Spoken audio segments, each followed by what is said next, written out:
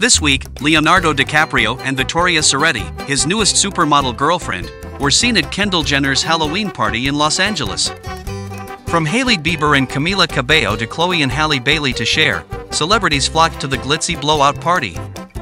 However, Leo, who was dressed casually in black clothing and a baseball cap, was arguably the most well-known face among the celebrities who were seen. The 26-year-old Vittoria got dressed up that night, applying makeup to her left cheek to give the impression that it was bruised and cut.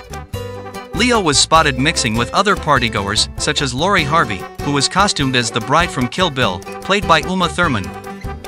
Vittoria had just turned 25 when Leo and her were initially connected during the summer of last year, and they have since been spotted together multiple times. Though he has been filming the upcoming Paul Thomas Anderson film with singer Teyana Taylor, Leo was seen putting on a cute show at a pre-Oscars party in March of this year. According to TMZ, Teyana was spotted softly petting Leo's face at the pre-Oscars party, and he was then observed patting her on the derriere. He was seen having lunch with Vittoria in Los Angeles later that month, suggesting that their romance was still going strong.